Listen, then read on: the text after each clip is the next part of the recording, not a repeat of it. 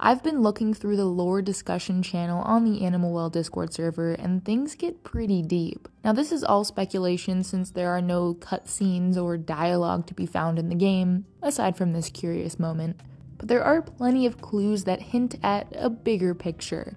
Hidden murals, the artifacts left behind by whoever was here before us, and a prophecy that predicts our eventual escape from the well. Should go without being said, but this video contains mega spoilers for the entirety of Animal Well. I've put together my own version of the story using bits and pieces from all of these lovely people on the game's server, so shout out to them for bringing up some very interesting points. Now, let's get into it. In order to do that, we've got to go all the way back to the start of our story, the birth of the Blob. So personally, I don't think the player character is supposed to be anything or anyone in particular. Just a vessel for us to use to move through the well that's pretty much as plain as you can get. This story is not about us. It's about all of the animals and creatures that call this place home and their relationships with one another. It's about gradually uncovering the mystery, fitting the pieces together, and coming up with our own ideas to fill in the blanks. In the official game description, the phrase "hatch from your flower" is used to describe this scene. Now, hatch is a very important word considering all the eggs hidden through the well, and especially the fact that you need to use the 65th egg to hatch a new manticore. More on this later.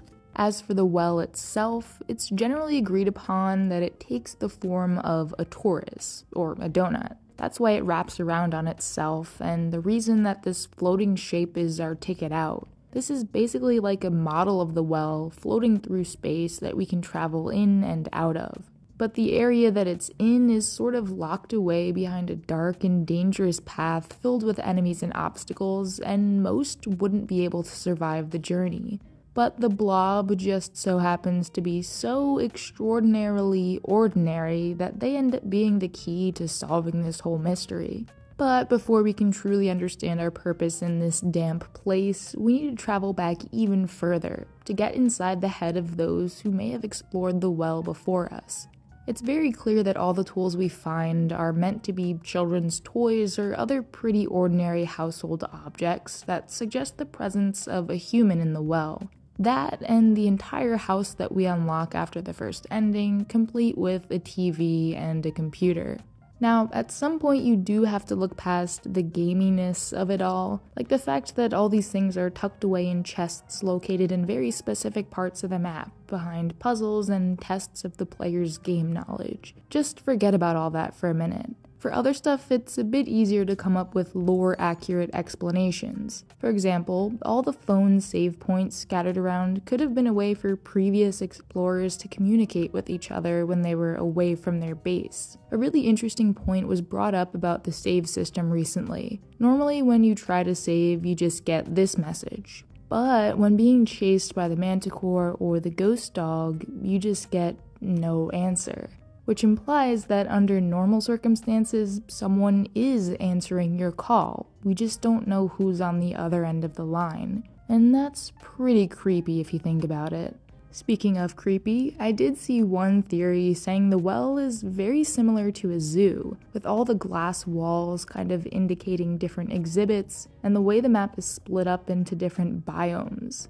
I do kind of like this idea, but at the end of the day, as with everything in this video, honestly, it's tough to definitively say whether or not this is true. But I think we can at least agree that at one point in time, a human did enter the well. Whether it was one lost child or an entire expedition, someone brought these objects here, and fortunately for us, they ended up being pretty useful. The presence of a human also explains the murals, some which are just for fun, and others that could be clues for puzzles that no one has been able to solve yet. Speaking of humans, thank you to all of you wonderful humans out there who have checked out the channel, especially my recent Animal Well videos, and an extra big thank you to my supporters on Patreon.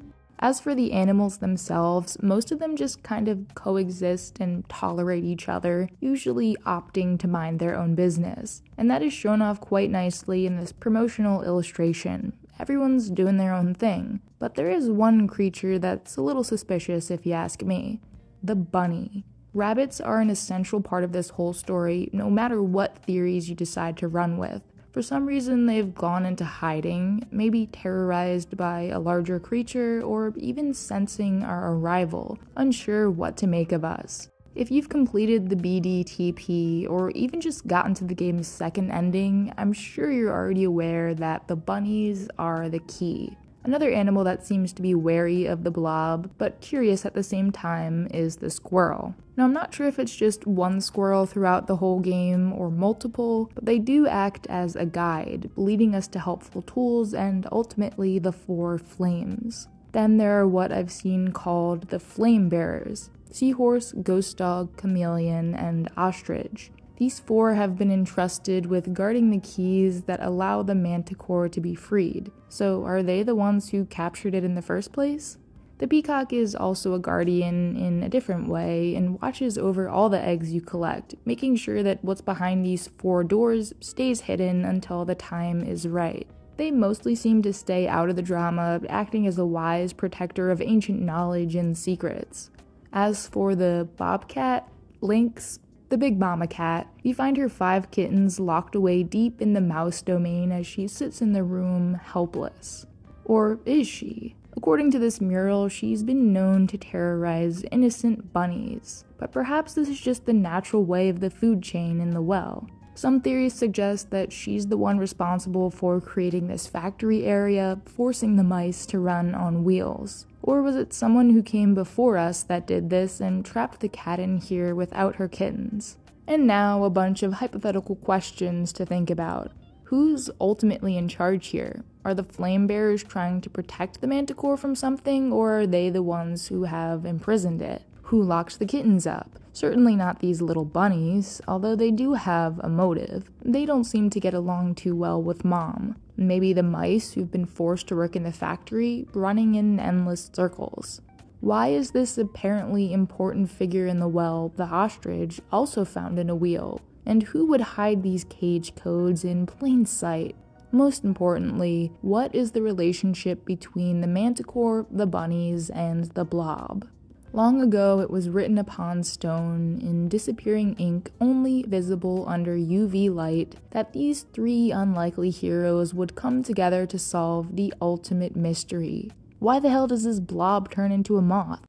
We find each of the 16 bunnies alone, but we can presume that at one point they lived together. Something scared them off, the cat, and maybe they even tried defending themselves by creating potions. Ultimately, though, they weren't strong enough and scattered. Maybe this broke the original balance of power in the well, allowing evil forces to take charge in some areas. But others, like the peacock, believed. They knew that one day help would come. So they hid the 65th egg, the second manticore, away behind a series of challenges so it wouldn't fall into the wrong hands. That's where we come in, do our thing, free the first manticore, pass the peacock's ultimate test, and hunt down every bunny we can find, reuniting them on Space Island. Only then are we able to uncover the directions to Big Bun Island, which required our cooperation with the newly hatched manticore, who, by the way, isn't the villain in this story. Just a misunderstood creature, probably scared of the others and intrigued by this curious outsider who just appeared one day.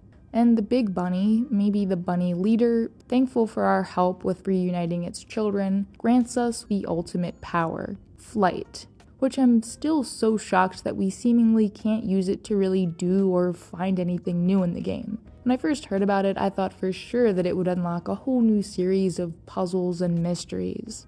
Okay, so we have all these possible theories and threads that weave their way through the well. Some of them contradict each other, others are definitely a bit of a stretch, but I think we can all agree when I say that everything in Animal Well ties back to the lost submarine. Will we ever find a way to reach this vessel tucked away in the darkness behind a single pane of glass? A legitimate way, I mean, none of that glitchy data mining stuff. A captain must never stray from their ship for too long, lest they risk losing her to the sea forever. I kid. Or do I? If you're not aware, there's this one room that no one has been able to find the intended way to get into, and the theory some people are running with is that it contains a submarine, because it kind of looks like a submarine. And I like that there's still this mystery hanging over us like a dense fog, especially since the community solved a lot of the game's more challenging puzzle in just a few days. Maybe it'll take us years to figure out what the room contains. So until we do, it really could be anything. Thank you very much for watching this lore deep dive. I had a bunch of fun putting it all together. If you want to catch up on all the secrets and Easter eggs in Animal Well, then check out this handy video, and I'll see you all next time.